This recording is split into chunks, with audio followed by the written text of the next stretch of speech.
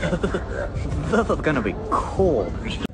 Hi everyone, I'm out at the Salton Sea, Bombay Beach. It's nearly 100 degrees Fahrenheit outside.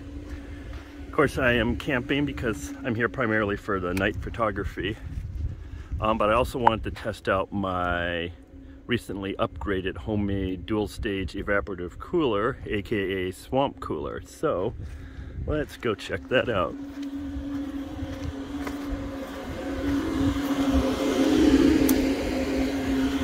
So what we have here is the first stage where the outside air is drawn through a corrugated media with water being sprayed on it by a 12-volt pump.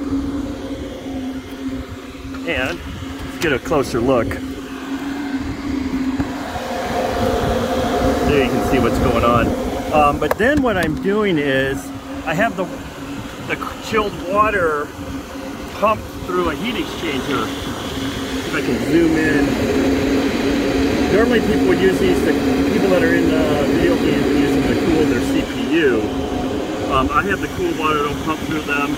And then I have another fan assembly here. Let's go up. Through a cooling pad there.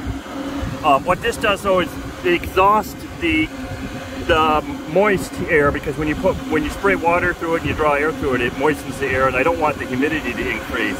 So that's why I put the chilled water through here, through the heat exchanger. And then I'm going to go inside and show you what I'm doing, how effective this is.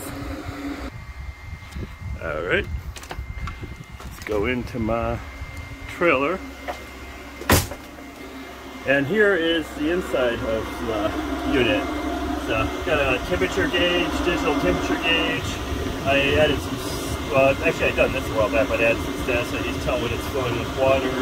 It's hooked up to the RV's plumbing, so piping water system, so no longer have the separate tank for water. But you can see here it's putting out about 73 degree air. That's a 12-volt electric automotive radiator fan.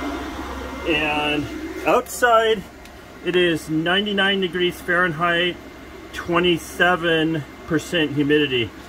Don't pay too much attention to this inside temperature reading just yet. It's actually a bit cooler than that. It's just I just turned this thing on like 10 minutes ago.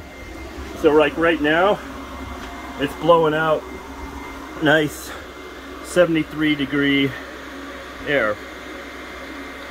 And one thing about a swamp cooler is you need to keep a little bit of windows open just to let the hot air out. Unlike an air conditioner, you want to seal everything up. Of course, I'm going to shut the door.